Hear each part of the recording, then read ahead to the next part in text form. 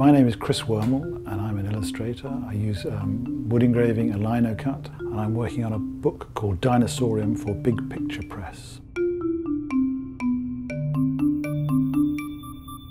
Every time you get a new thing to do, you've got to sort of get excited about what you're doing. You're always going to be thinking, that was better than this one. So I'm always trying to do the best one is the one I'm doing now, you know, and then the next one will be the best one, sort of thing. Hopefully, that's the way the approach you've got to take. One of the favourites I've been doing is Tyrannosaurus rex.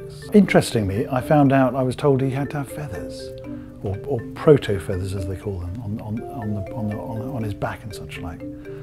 So that was interesting. And I thought, feathers on a T-Rex, that can't be, you know, that's not the T-Rex I used to know. But I've quite enjoyed doing it actually and trying to make it work. And also getting a little bit of chicken in there, because Winsome, the art director, was telling me that the nearest relative, modern day relative to a T-Rex is probably a chicken. So that was quite interesting to try and get a little bit of chicken in there, you know, which I've enjoyed doing.